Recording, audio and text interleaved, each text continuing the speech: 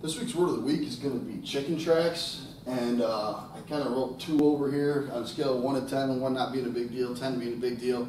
If you don't know what chicken tracks are, it's kind of like a lower level thing, just because it's not a real word. It's a term that's commonly used in welding, but it's not an official term. The AWS has never said that chicken tracks is an official term, so that's why I kind of put it down. But understanding what it is very important. It's also commonly referred to as wormholes. I've always called it chicken tracks. It's just what I've always called it. I've always heard it through people that I've worked with in the industry as chicken tracks. A lot of people call it wormholes as well, so I threw that up there as well.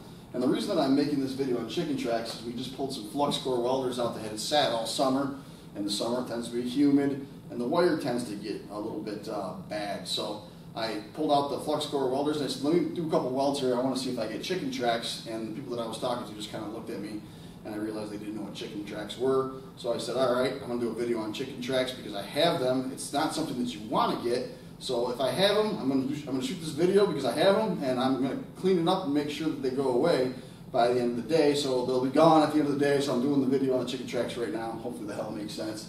What are they really? They're gas pockets. So as your weld is solidifying, the gas is trying to get out, and in flux core you're going to have slag, and the gas kind of forms these little pockets under the slag because it didn't quite get through the slag before it's solidified.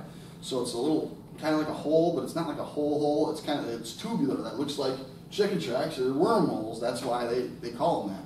So we're going to kind of go over what the causes are, if you can fix it, how you fix it. And I'm going to go out there and show you the welds that I did that had chicken tracks, and I'm going to show you the welds that I did after I fixed it. So right now we're going to go into the causes. Too long of a stick out, too much moisture in the air, dirty workpiece, condensation in the shielding gas, and I started this one right here, bad wire, because that's mainly, when I've gotten chicken tracks, it's always been because of bad wire, really. I don't think I've ever had any chicken tracks based off any of these other ones. I just got on the internet and looked up what people had problems with chicken tracks, what was causing it. This is what I found on the internet. I'm going to focus on bad wire because that's usually where I've gotten chicken tracks. So to fix this stuff, 2 of them, too much air or too much moisture in the air and condensation in the shielding gas, you're kind of stuck with unless you wait for a day where there's less moisture in the air, or I don't know, wait for the condensation to go down in the shielding gas. I don't know how you would do that. If you're production welding, you can't just stop welding and say, I'm going to wait for the shielding gas to get the condensation out. So you're kind of stuck with those 2 in my opinion. There's some obvious fixes. Too long of a stick out, shorten that stick out down, and then dirty workpiece, clean your workpiece, right? Grind it, wire wheel, whatever you got to do, get dirt, grease, grime off of it to make it nice and clean.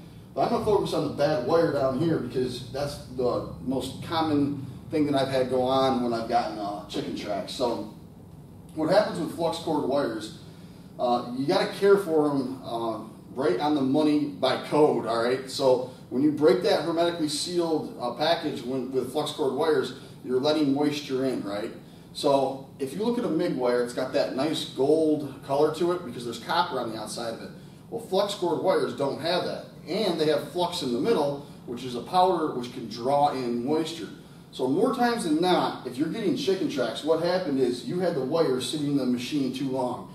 Or if you took the wire and just threw it in a cabinet when you weren't using it and didn't put it in a bag and seal it up the best you can, it's going to draw in moisture. That's why I'm saying bad wire is the most common cause of these chicken tracks. And it's usually because people flux core or have a flux core welder and maybe they don't use it in their garage very often. If it sits for like 6 months, it's going to draw that moisture in, and then you're going to get chicken tracks, all right? So let's say you're getting chicken tracks, and I wrote down here, cosmetic imperfection, is it a defect? Technically, it's just a cosmetic imperfection. It's not a weld defect. It's not going to be rejectable unless it exceeds the porosity limits of the code. So for most of the time, it's just a cosmetic imperfection, and it's not considered a defect, all right? Now, how do you fix it if it's bad wire? Well, you can throw the wire out. That's the first thing you can do if you want to fix it, right? Most of the time, what happens is, and what I did today, I got the chicken tracks, and I was working with this young woman, and I said, hey, just go run that for like half an hour. Just do like a patting and see if that goes away. And I'd say she ran it for about 15 minutes, and she came up to me, and she says it went away. Well, what happens is the outside of the roll is what usually gets the most contaminated as it sits. So she ran the outside roll off or outside layer of the roll off the wire, and then the wire was good in the middle. So a lot of times if you have bad wire, all you gotta do is run it for a little bit and it'll eventually go away. Or spool it off and just throw it out and see what happens. And the other thing you can do is they make a little felt, I don't know what to call it, it's like a Scotch-Brite pad that you can put on the wire as it's coming off the roll, going into the rollers, and I'll show you that too. And that cleans it as it goes. So that helps the outside of it, but if it's in the inside and the inside of the flux, you still got to get that wire off. So for the most part, if you have bad wires been sitting around, run it for a little bit and see if it clears up the chicken tracks. If it keeps getting chicken tracks and it's really bad, because sometimes it's really bad. If it's really bad, then you're going to exceed the porosity limits and it's going to go into a defect, and you might as well throw the wire out and start all over again. And then another thing to keep from getting bad wire, if you do take it off the machine, put it in a plastic bag and duct tape it and keep it in a cool, dry spot, and that'll help you when you put it back on to not get chicken tracks, all right? So hopefully that explains what chicken tracks are and how to prevent them if you have a bad wire. And what we're going to do now is go out and take a look at them on the welds I did this morning, and then I'm going to weld again after they've been welding on it for a while, and hopefully the chicken tracks are gone, and then we'll get out of here. So before we try welding here, see if we got rid of them chicken tracks, that's the thing I was talking about to help clean it up. You put it on the wire, there's the drive rolls right there, and this kind of cleans the outside before it goes in. We put that on every flux core setup we have, whether it's old wire or not.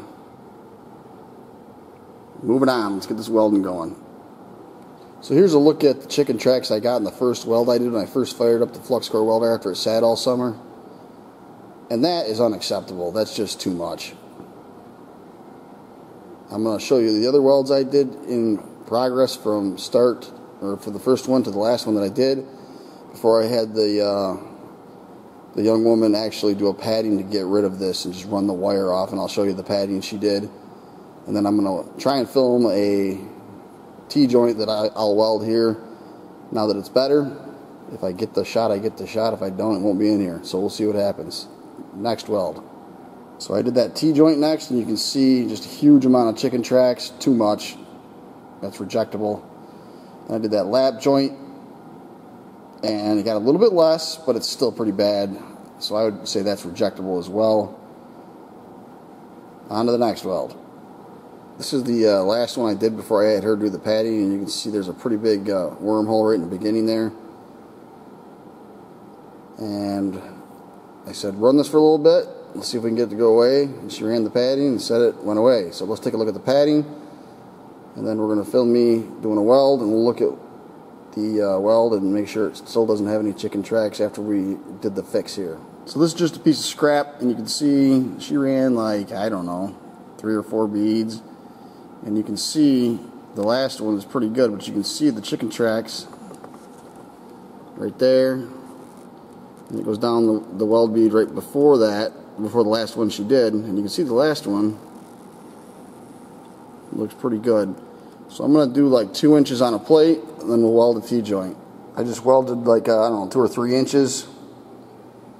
And you can see no chicken tracks. So I'm going to do a T-joint now, and then we'll get out of here.